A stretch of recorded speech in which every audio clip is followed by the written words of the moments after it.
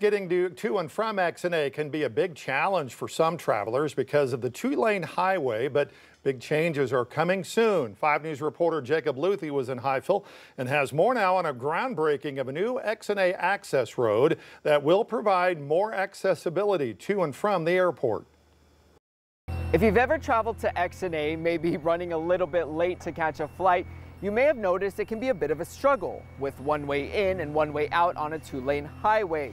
But in the coming years, that's all about to change, and officials say it's to meet the growing demands of Northwest Arkansas. A groundbreaking ceremony was held today to mark the start of construction on portions of what officials are calling the Northwest Arkansas National Airport Access Road.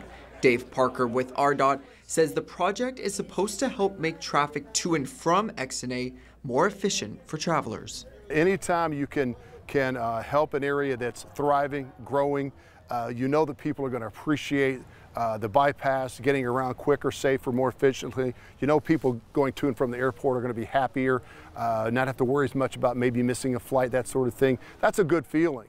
According to ARDOT, the Springdale bypass will be a 4-lane interstate that connects Highway 412 in Tawnytown to parts of Highway 112 in Washington and Benton counties. This project is expected to be completed in 2026.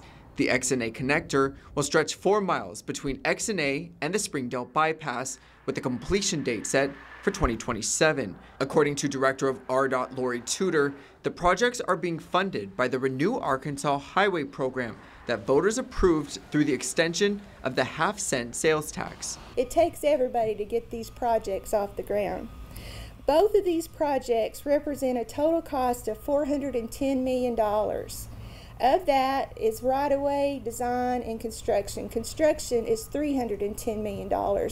Tudor added that when the entire access road is completed, it will be 21 miles long and cost around $1 billion. Everyone we spoke to, even some who make the trip daily for work from Fayetteville, says they cannot wait for this project to eventually get done. It's been a long time coming, but they say the wait will be worth it. In Highville, covering news where you live, Jacob Luthi, 5 News.